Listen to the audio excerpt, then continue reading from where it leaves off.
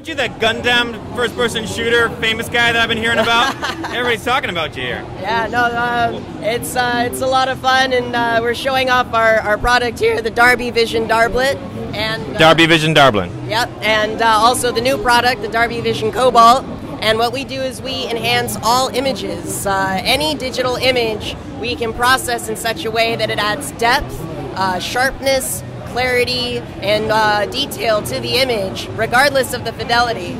So you use this as an add-on for your graphics card, or for people that can't afford a high-end graphics card? Get the best graphics card you can. Even if you don't have a great graphics card, we'll still pop the image. And it's great for consoles, great for computer gaming. I do, like you said, I do a lot of first-person shooter. And a lot of times you find people who just run past somebody who's crouched against a wall because they blend in with the wall. Well, when you add the depth back into the image, you can see them crouching there, and you don't pass up on those easy kills. If you like RPGs like Assassin's Creed, and you do a lot of climbing and parkour type of games, and you have trouble finding the handholds, when you pop the image, those handholds just come right out, and it's very easy to go and navigate through the game.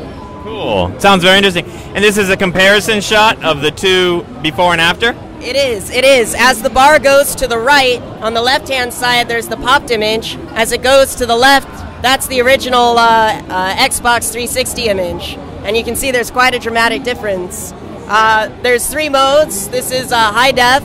It's the most refined version. There's also gaming, which has a bit more pop.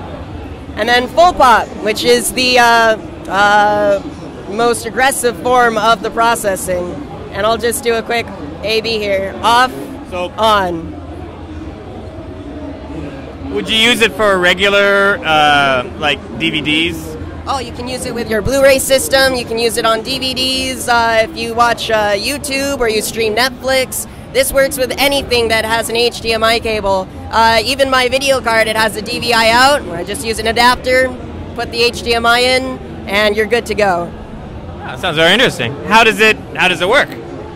What we do is, as the image comes in, we mathematically create a left and right image, and we then defocus and subtract out of that the depth information and smuggle it back into the 2D image. So what we're doing is we're adapting the image to the way your human visual system works by doing a form of brain processing in silicon.